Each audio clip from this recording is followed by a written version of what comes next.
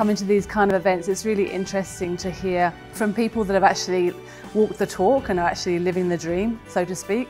If the future is really about data and the new commodity, as a business or as CFO and leaders, are we going back to values, and are we going back to ethics, and we're going back to core, and we're going back to trust? The key thing for me was being able to know that what I was reporting was the truth and hold a line that said this is actually what's happening, not just with us but in the market, and this is how we're going with respect to the market, and we need a strategy to do this, or we need to be playing over here, or this is actually what we think we're doing is the right thing, is actually may not be the right thing. As a finance professional, you always have a gut feeling there's a potential issue here or a potential opportunity there. And from that gut feeling, it's a matter of how do you access that information. You have a lot of data in a lot of different places. And then you sort of say, well, what data do I actually really need to understand and have my finger on the pulse about the business?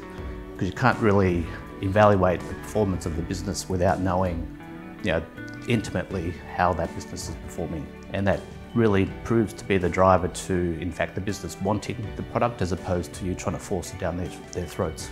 Getting off of the drug of Excel, and standardizing, bringing all that intellectual property that sits on everyone's laptops and on their hard drives, and creating a standard of a way that when we're sitting in a board meeting or we're sitting in an operational meeting, when we look at a chart, we can, with consensus and confidence, that these are the right numbers, right?